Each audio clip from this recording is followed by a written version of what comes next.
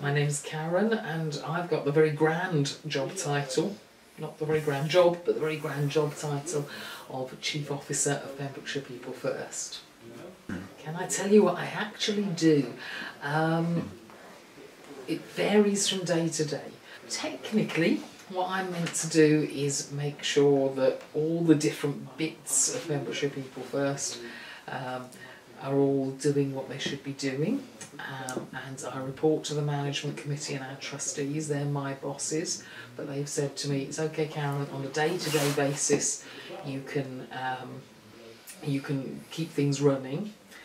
I often feel that my main job is a bit like a long time ago people said that the breadwinner, the man, went out to work and got the money in and then came back home in the evening. I feel like that because my main job is to get money, is to get grants and commissioning, and so that all the amazing people in Pembrokeshire People First, the members, the staff, the volunteers, can keep on doing what they do.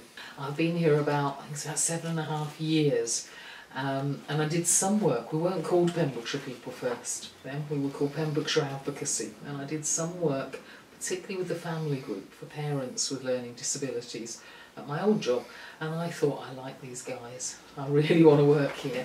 And then I got made redundant, and sometimes magic things happen. The job came up here and some very lovely people, including Ed, interviewed me, and Ed and I talked a lot about science fiction and E.T. and Star Wars at the interview, and I thought, anywhere where I can have an interview and talk about Star Wars, I want to work. And I'm really pleased I did.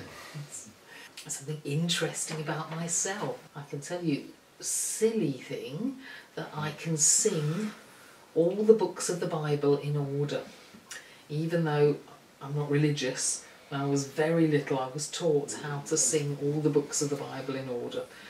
Is that interesting? If I won £1 million, I would give some of it to Pembrokeshire People First, because then I could have a holiday. If I gave some, then I could have a holiday from writing grant applications and getting money, and that would be nice. But I would also, me and my daughter would spend quite a lot of time in America. I think we'd take some time off and travel all around America.